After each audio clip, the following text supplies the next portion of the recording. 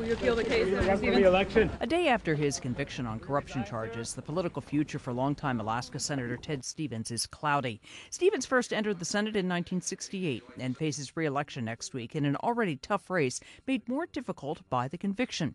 Adding to the Republicans' long odds is a statement by Senate colleague and GOP presidential nominee John McCain calling for Stevens to step down.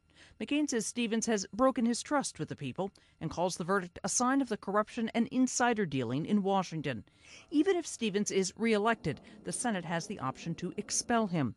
The 84-year-old calls the verdict unjust and plans to fight it. He could face a maximum of 35 years in prison, but his sentence is expected to be lighter.